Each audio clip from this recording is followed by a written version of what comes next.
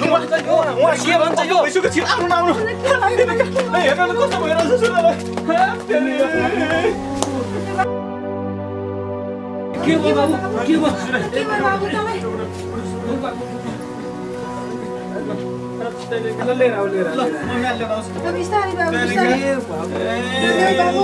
के हुन्छ ल सुरे यहाँ बसे तिमी त्यतिका कति साह्रो अलि बिस्तारै बस बाबु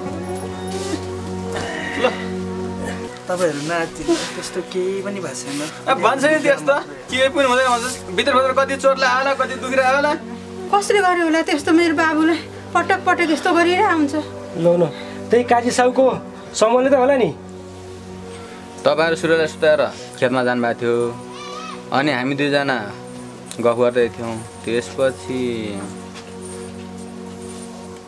होइन है गोपले त्यो काजीले यो सूर्यको टाउको फुट्ने गरी किन हानेको भन् त हे तेरिका त्यो तल काजीको बहिनीहरुलाई यसले मायाजला पार्नु खोज्यो छ धन्नै मारेन्छ यसलाई हे ए दिदी र बहिनी दुवैलाई पट्याउनु खोजेको होला अनि हामीलाई एउटा छोड्दिए के नै जान्थ्यो त धन्ना टाउको मात्रै फुटा धन्ना मार्थ्यो पो उस्तै बात हे मुलाहरु धेरै नकरा न खाली मलाई उडाउन मात्रै जानेछ हैन त यहाँ बस्दा बस्दा आफूलाई बोर लागिसक्यो बरु जाउँ तलतिर घुम्न साथी भनेर भनेको पो त नरिसा न बरु जाउँ हिट ए गोपले जाउँ ए ल ल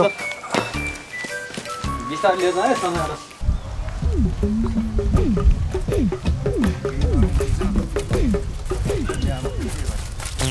हेर केटा हो हाम्रो जिन्दगी यसरी आवारामा जाने भयो अब हामी के गर्नुपर्छ अब त के गर्नुपर्छ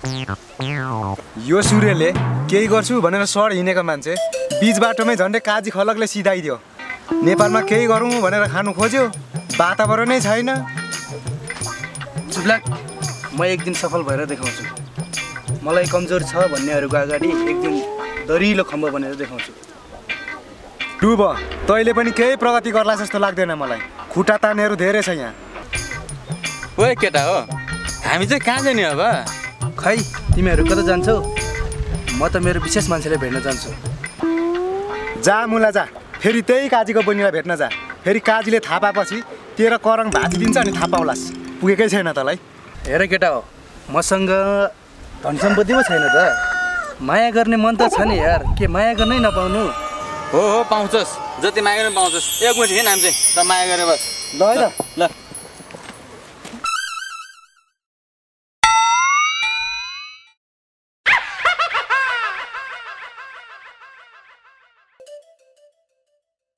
ए गुइट हे हामी जानु चाहिँ कहाँ हो अहिले कहाँ जाने साउनीकोमा जाने हो मस्त तुङमा खाने हो इस खाइस तुङमा जहाँ छ गोजिया फुट्टाकोहरू छैन तुङमा खानुपर्ने हत्तेरिका म छैन म साउनीलाई मक्ख बनाइहाल्छु त गएर मिलाएर खानुपर्छ क्या ए हो र ल त्यसो जाउनु ल छिटो जाउँ कोहीले खानै नपाएको त कुकुरको दियोरा नदेखाइ मासु चाहिँ क्या पाएको छैनस् हतार बस्यो क्या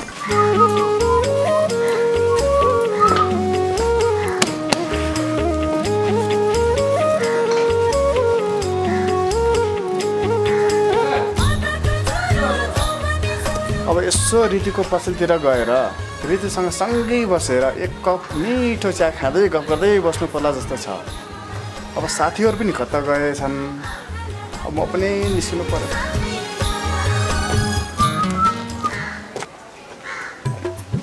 होइन अझ त्यो साउनी कहाँ गएछ यस्तो जाडोमा यसो तोङमासोङमा खाएर ज्यान तातो बनायो भनेको खत्तमै भयो नि खाइस तुङमा अब घर गएर तातो पानी खाएर बस्ने घरतिर साउनीसँग गफलाई होला म तुङमा जान पनि भाटीमा त्यो पनि होइन यसो पर्खेको बाबा आइ पो हाल्थ्यो कि कति पर्खिनु के आउँछु भनेपछि त आइहाल्नुपर्छ नि मान्छेलाई कुराउनलाई जानेको छ कता गएको होला अब कता जानु घर त जाने होला जता गयो नि जाउँ आज तुङमासँग खानु पाउनु भने क्या मान्छेलाई कस्तो भइरहेछ खालि खानु मात्रै भनेर हुन्छ त चिया खाइन्थ्यो नि यो जाडोमा तर ऋतु कता गइछन् अब के गर्नु अब घरै जानु पर्ला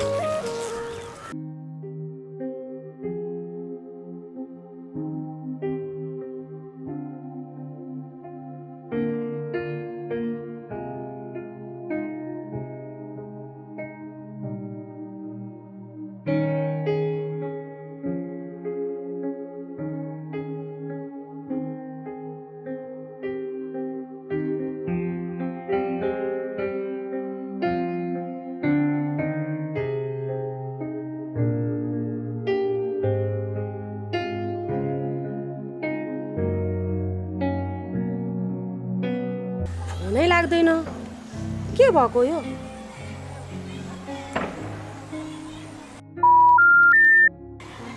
यो फोनै लाग्दैन कसरी पत्ता लगाउनु मैले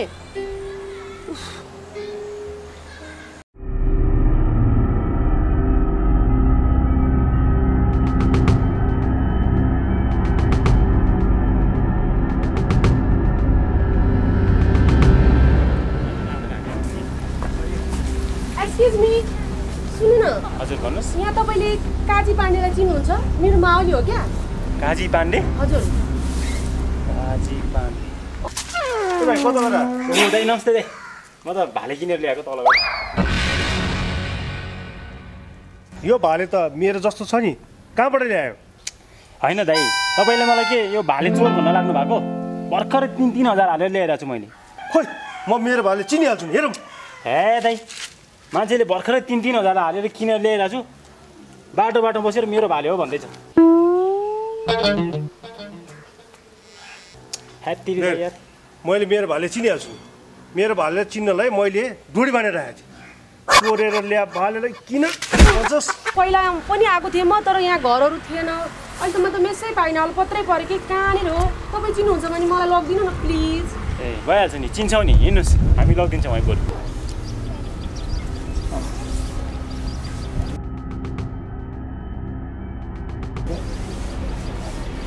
ए भइहाल्छ नि हामीले चिनिहाल्छौँ नि होइन होइन के त पुऱ्याइदिइहाल्छौँ नि हामीले सहयोग गरिरहन्छौँ हिँड्नुहोस् यता यो बाटो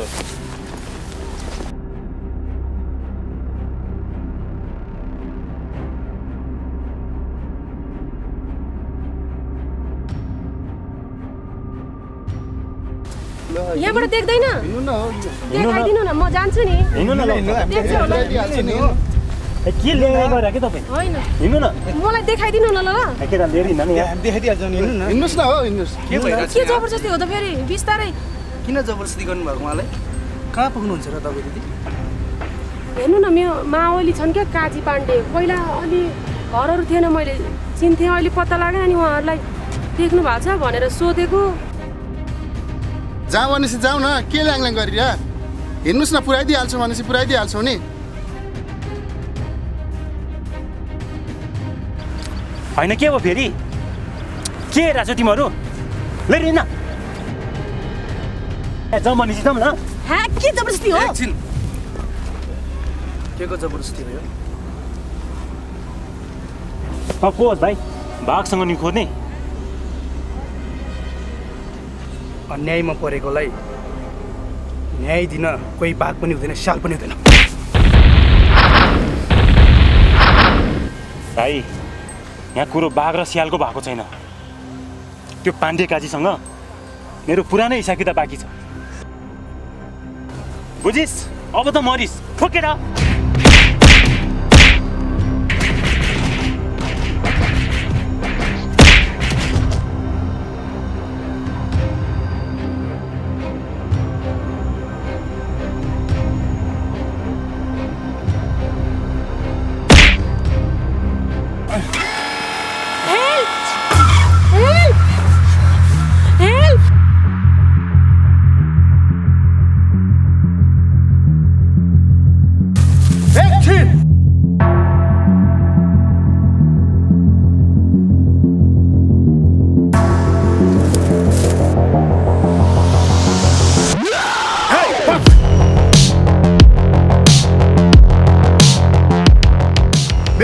भइरहेको अन्याय अत्याचार म सहन सक्दिनँ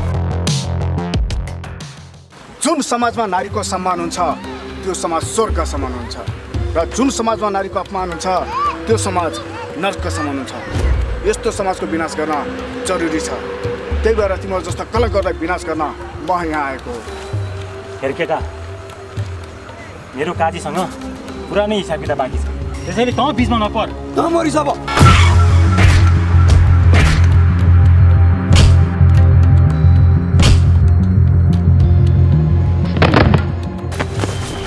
ओके त छोड दे, यो हिसाब किताब म पछि मिलाउला। अनि सुन, काजीले गएर भन्दै अझै हाम्रो हिसाब किताब बाँकी नै छ। छोड दे केटा, जाउँ। छोड्यो भने के हो? छोड न हौ, छोड।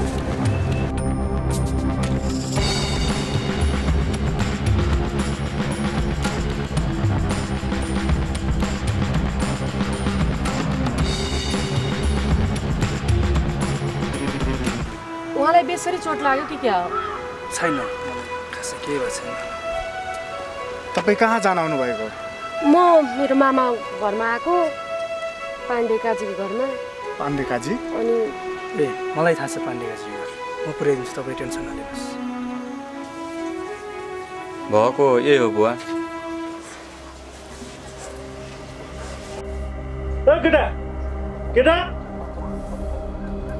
कहाँ गयो फेरि? ओए के गरिरहेको छ? मोबाइल लिएर मिल।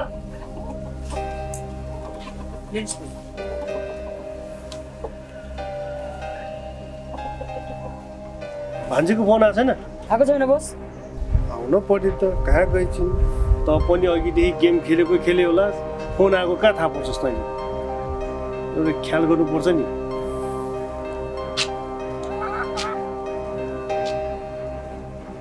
ए भाइहरू त यहाँको रहेछ।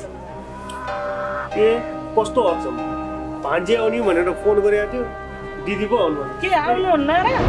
आउनु त भइहाल्छ दिदी। के त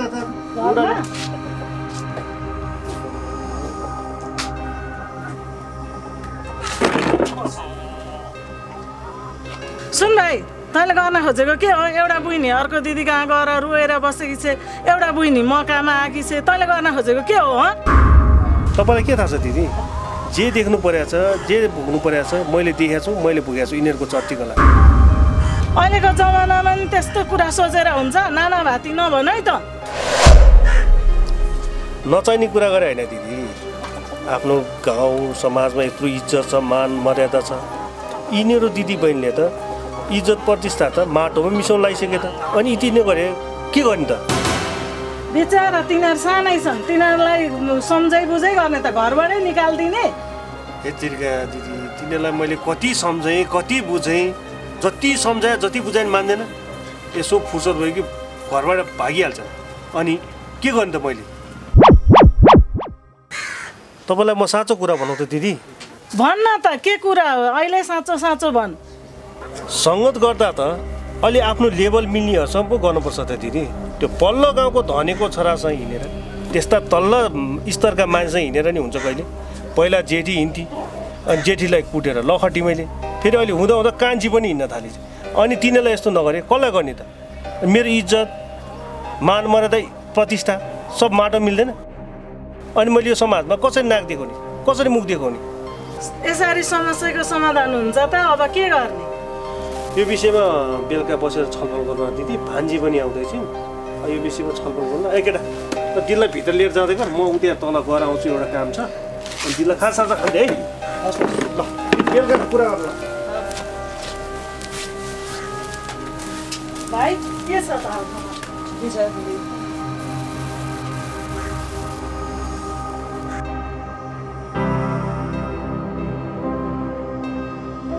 बाबु, यो गाउँमा यसरी बस्न सकिँदैन। अब यहाँ बसिरह्यो भने त कतिखेर के हुन्छ केही थाहा छैन। अब त हिँड्दा पनि साइड गरेर हिँडेकै हो, दुश्मन लागिहाल्यो, के गर्नु? त्यस्तो केही हुँदैन आमा, तपाईँ चिन्ता नलिनु। मैले चन्द्र र सबिनाको मुख हेरेर मात्रै हात नउठाएको, हात उठाउनु पर्यो भने म पनि सक्छु।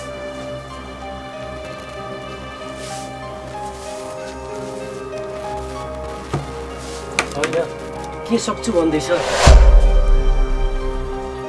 सुन बाबु, यिनीहरूसँग कहाँ सकिन्छ र? यिनीहरू धनी मनी मान्छे, तलदेखि माथिसम्म पहुँच भएका मान्छे, यिनीहरूसँग लडेर भिडेर कहाँ सकिन्छ हाम्रो? ठिक भन्नुभयो हजुरले। यस्तोको पछि लागेर हिँड्नु हुँदैन हामीले। अब हामीले के गर्ने हो त्योपट्टि ध्यान दिनु पर्यो। दुश्मनी हामीले गरेको होइन बाबा, दुश्मनी उनीहरूले नै सुरु गरेको हो। जति सहेर खपेर बस्यो भने हामीलाई सुख शान्ति दिएन। यस्तै हो भने त हामी त कहिले नै अगाडि बढ्न सक्दैन बाबा। त्यस्ता मूर्ख कुरा नगर बाबु, बरु सर म आफै लिएर जान्छु तपाईँ। ल अब यो सरसल्लाह चाहिँ पछि गरौँ न, भित्र जाउँ अहिले। अब उसलाई धेरै चोट पनि लागिरहेछ, त आराम गर बाबु। ल अब खाना बनाउन जाउँ भित्र। ल हिँड बाबु।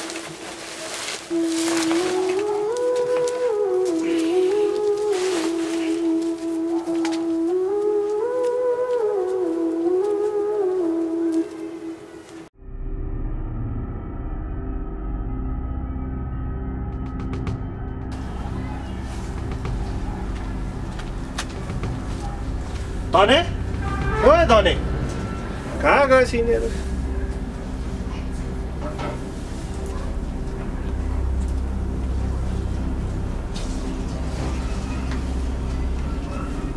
अनि ऊ त्यो भित्र सुत्ने त सूर्य जस्तो छ नि। सूर्य जस्तो मात्र होइन, सूर्य नै हो त्यो। के भयो यसलाई? कसले के गर्यो? गाउँका धन सम्पत्ति भएकाले गर्यो होला नि, अरू कसले गर्छ र?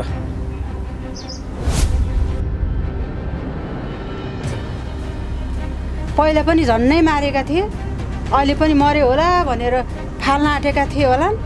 धन्न भगवान्ले हात थाप्नु भयो रे बाँच्यो। होइन, तिमीले मलाई सधैँ किन यस्तो कुरा गर्छौ? अस्ति चाहिँ मैले तिमीहरूको छोरालाई पिटेकै हो, तर आज चाहिँ होइन। नभा आरोप लाग्छ। पोदेखि लिएको पैसा दिएको छैन। हो, हामी गरिब अवश्य छौँ, तर त्यति धेरै चरित्रहीन पनि छैनौँ। तपाईँबाट ऋण लिएकै हो, तिरेर अवश्य तिर्छौँ। ऋण त हामीले हजुरबाट अवश्य लिएका हौँ, लिएको छैन भनेका छैनौँ। तर हजुरले यसको बदला मेरो छोराको ज्यानै लिन खोज्नुभयो होइन? यो हजुरको कस्तो चरित्र हो?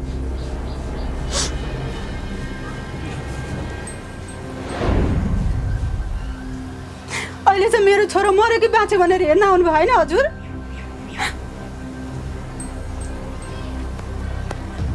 होइन, मैले तिमीहरूको छोरालाई केही गरेकै छैन। अस्ति चाहिँ मेरो बहिनीसँग के कुरा गर्दै थियो, त्यही भएर मैले हात छोडेको। आज मैले तिमीहरूको छोरालाई देखेको अहिले हो। विश्वास गर नि मेरो। रामले त सीताको विश्वास नगरेर सीताले अग्नि परीक्षा दिनु पर्यो भने तपाईँ त यो ठाउँको ठुला बडा मान्छे, हाइकम चलाउने मान्छे, धनी बडा मान्छे, हामीले कसरी विश्वास गर्ने तपाईँको?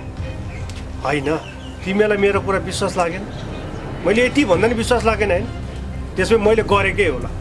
के गर्छस् तिमीहरूले? भोलि मेरो ब्याज सबै हिसाब गरेर दिने।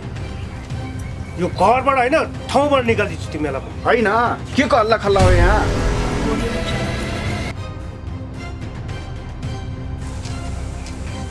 ए नमस्ते बाबु। नमस्ते बाबु।